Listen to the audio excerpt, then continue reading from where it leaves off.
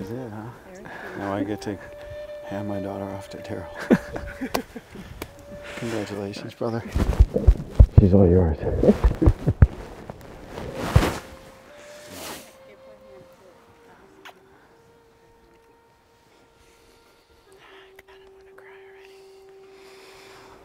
First and foremost, I'd like to welcome everybody today for Olivia and Daryl's wedding. I want to welcome all that are present, most especially her parents and Daryl's parents. And what they're standing under is called a kuppah, and she chose a triangle one. So for the Jewish tradition, they use a kuppah. Is this on? Can you hear me? Mm-hmm. They use a kuppah. It's like to represent the building of their new home, and they're starting their new life together. So that's the reason why we have this. We have the Jewish, the Christianity here, and we have the Native American. So this is our church. This is God's church. His mountains around us, all the nature. So we are in this circle of love, and we're in this circle of the Native Americans welcoming us here. I also want to welcome Daryl's mom. She's present here with us as well. And from what I understand, she was a very loving, giving, joyful person, and who gave, and she was very dedicated to her faith.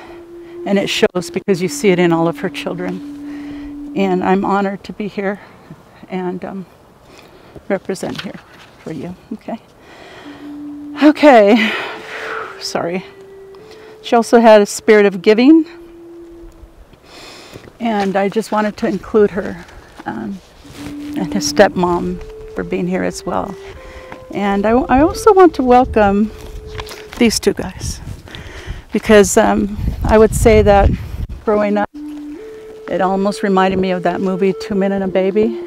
It was like 3 Men and a Baby. And these two don't have a child. So this is their daughter almost, I feel like. And I may be wrong, but this is like their daughter. And I want to welcome them here as well. It's very special to have them here. Okay? Sorry. I don't want to cry. So I want you all to close your eyes right now, and I want you to welcome all of those who have passed, all of your loved ones, and also welcome in all the ancestors of our past. Ask them to be here with us in this circle so that we are all present to bless them on their new beginning.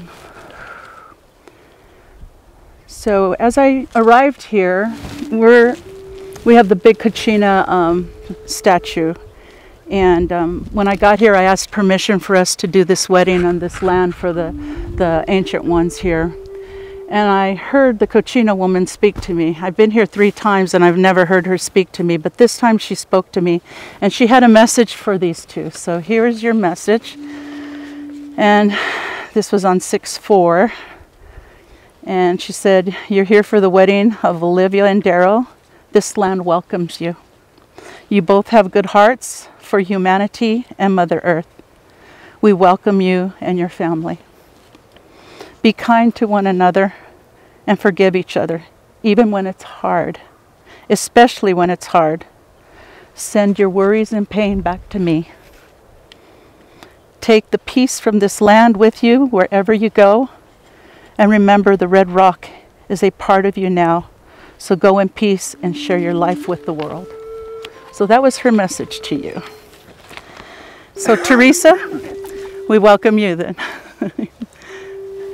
You're going to read your reading for her. So we were going to have Daryl and his dad be the witness. So at this point we were going to have both of you sign the wedding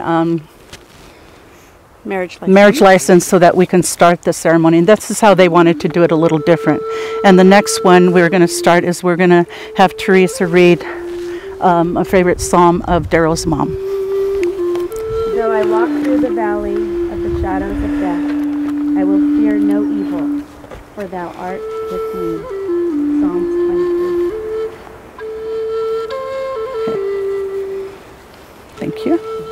And now Olivia and Daryl will read their vows. Here's your vows. Okay. And you may face each other. Do you want to go first? Yeah, sure. I tried doing mine on paper. My handwriting was horrible, so I'm going to use my phone.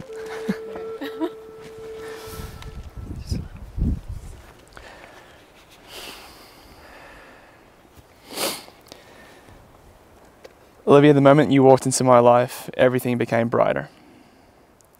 And today I'm making the commitment to become one with you. I vow to love your family as my own, your friends as my own, and all your passions as my own. I vow to lead decades full of adventure and to always enjoy the spice of life with you. I vow to be the lover you need, to remind you of your worth, and the calm voice to bring you back to earth. I vow to guide you where I can and know when to learn, to be humble in my mistakes and be patient when it's your turn. I vow to be faithful and loyal while making you feel free, to be a lover of who you are and all you desire to be. I vow to be present with you when you need connection and a container for you when you crave expression. I'll be the space for you to be your wild self into our elder years, sharing the best health.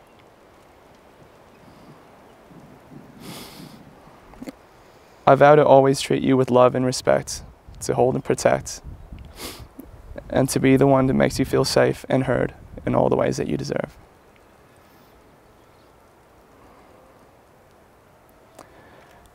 I'll be patient and kind, and I'll always be there to scratch your itch, even in times when you can be a little bit unreasonable.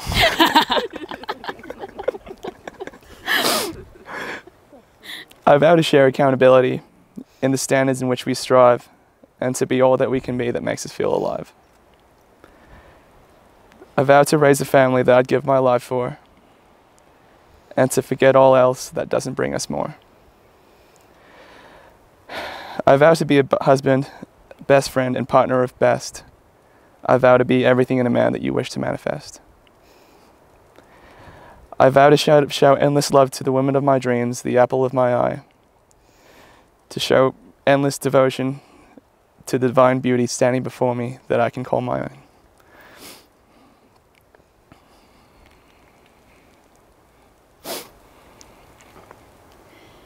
Oh, that's a lot better than mine. Well, listen, mine, I feel like, reflects the essence of our relationship. Yours is more artistic and poetic, but mine's just straight to the point.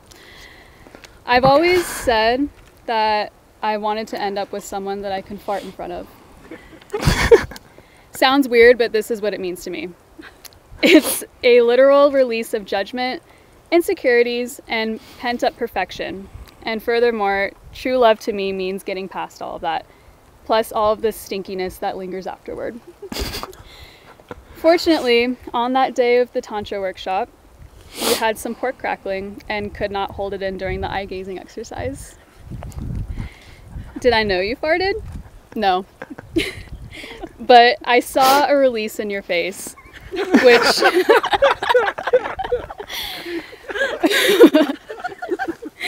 which told me you can be yourself, and I am here for you. From there, our relationship very quickly flourished into many fart, butt, and poop jokes.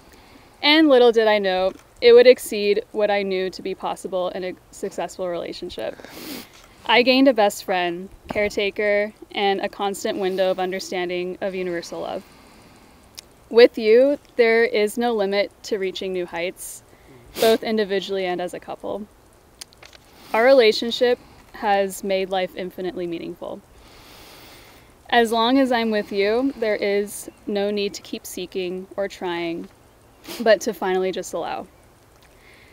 Like I said in the beginning of our relationship, I'm your ride or die. This lifetime is for us to experience together.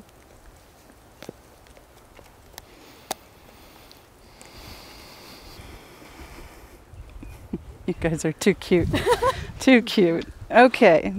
One thing we're going to do right now is a little shamanic exercise for them, and it's kind of a blessing. And we use this sacred cloth, which belonged to some shamans in Peru. So it's a sacred cloth, and we're going to bind them together. First time doing this, so you guys be patient with me. You guys ready? And I have short arms.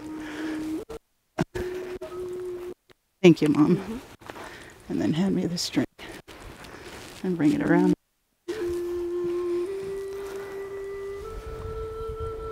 There's the string. Will you hand me the string? Is that okay? Is that not too tight? And what we're going to do is we're going to give them the bands of protection to protect them in this new world they're living in. Take care of each other. Okay. These stones are also called kuyas, and so they've been energized to bless them. And we're going to start with their chakra system and their first and second chakra, which grounds them to the earth so they stay strong, connected to Mother Earth. And these two have been on many adventures. Like they said, they love traveling. They went to Tulum and experienced a lot of cool things there, and Bali.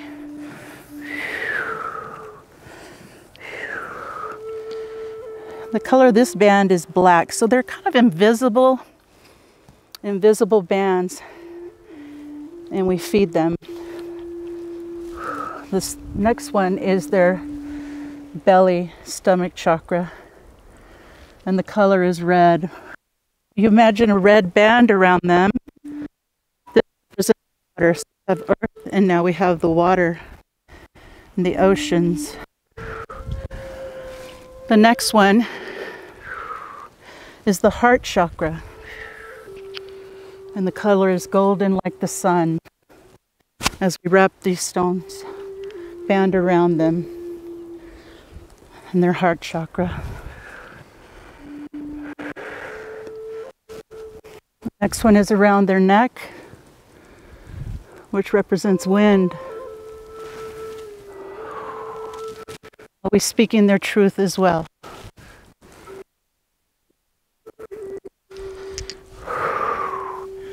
This one is the fire chakra. So they get the fire from God's spirit from up above. You open up this chakra for them to be able to have their connection to God the Father.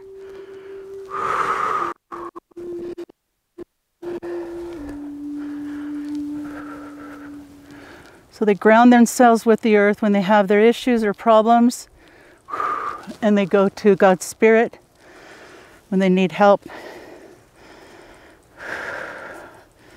As you well know, they're both travelers, and they're very much connected to the earth and her Native American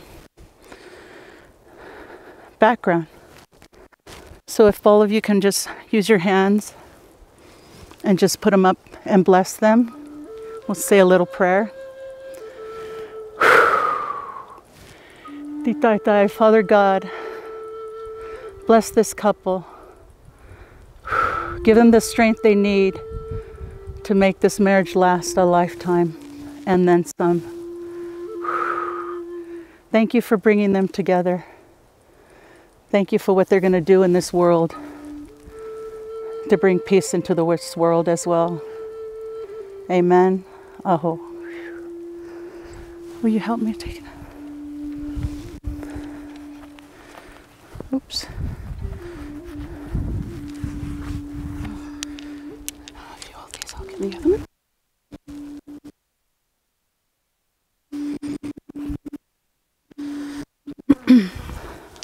There should be 7. Is there? Here's one more. So it's kind of like bands of protection. They're invisible. So say, for me, when you're in an airport and there's a lot of people and you need protection, you just kind of imagine you're expanding it like a rubber band. So you expand those bands of protection wherever you need it. So my blessings to you.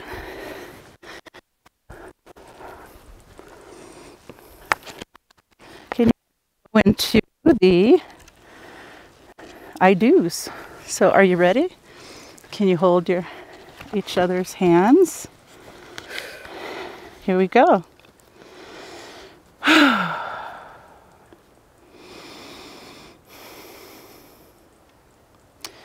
Do you, Daryl, take Olivia to be your lawfully wedded wife? I do. Do you, Olivia, take Daryl to be your lawfully wedded husband? I do. The rings? Okay. Okay. Thank you. Come on. Here you go. You may put her ring on her finger. Thank you. I'll give you these.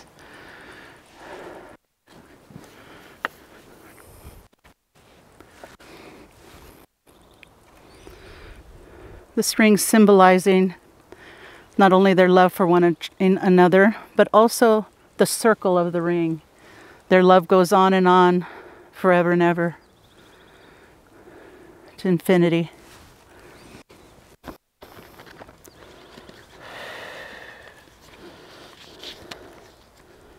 Okay, by the power invested in me, by the Universal Life Church, and by the state of Arizona, I now pronounce you husband and wife. You may kiss your bride.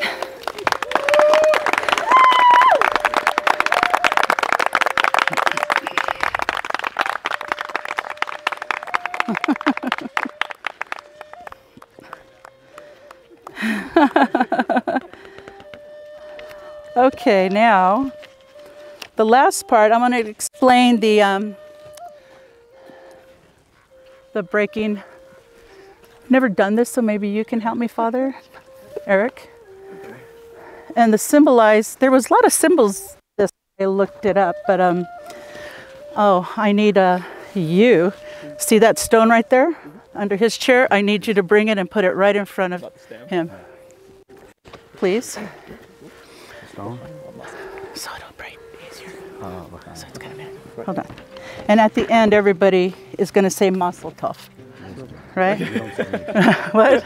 It's Mazel. You say L'chaim? No, not Mazel Tov. You're correct. It was Mazel Tov. Okay, I didn't want to make it. And one of the traditions of this, when I was looking it up, is these rabbis many years ago, and thousands of years ago, he had a big wedding feast for his son. And he walked in the room and he saw that everybody was, inebriated and happy and what have you. And so what he did is he grabbed a very, very expensive glass and he stomped on it and broke it, and everybody went, oh, how could he do that? Waste that money, And it was his example of saying, and everybody sobered up. And it was his example of saying, life is fragile. Yes, we're happy and we're joyful right now, but it's also fragile. And so this is one of the traditions why they do it. There's many more traditions, but this one is one of them that I read. And your human relationships are fragile. So even the strongest of people, end up subject to disintegration of their marriage and their relationship. So as this glass shatters, I want you guys to say, so may our marriage never break. So as this glass shatters, may our marriage never break. And both of you could do it, or you could do it by yourselves. Okay? There you go. Mazel tov. All righty. Wonderful. Let you to Mr. and Mrs. Young.